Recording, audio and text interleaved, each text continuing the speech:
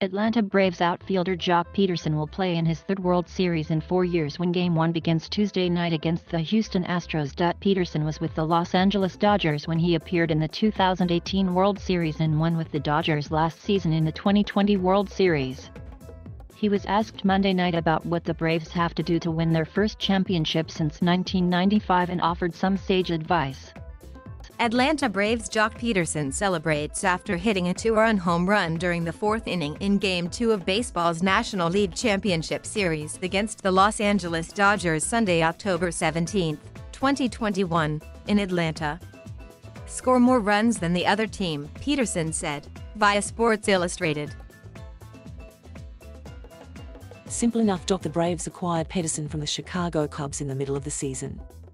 He was a part of the wheeling and dealing the Braves did after Ronald Acuna Jr. went down with a season-ending knee injury. Not only did Atlanta trade for Pederson, but they also got Eddie Rosario and Adam Duvall as well.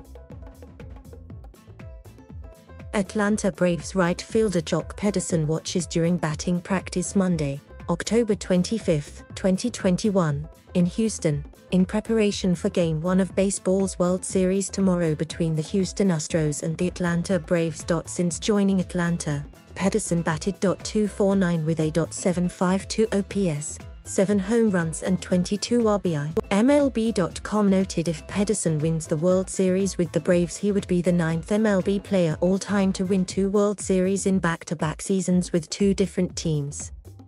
Ben Zobrist, Jake Peavy, Ryan the Riot, Jack Morris, Don Gullett, Bill Skowron, Clem Labine and Ellie Clark are the others.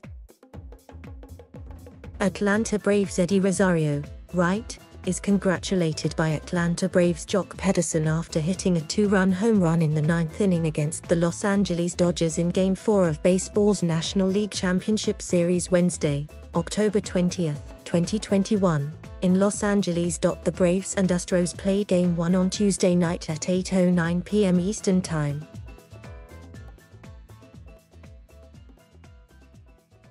Thank you for watching. Please subscribe.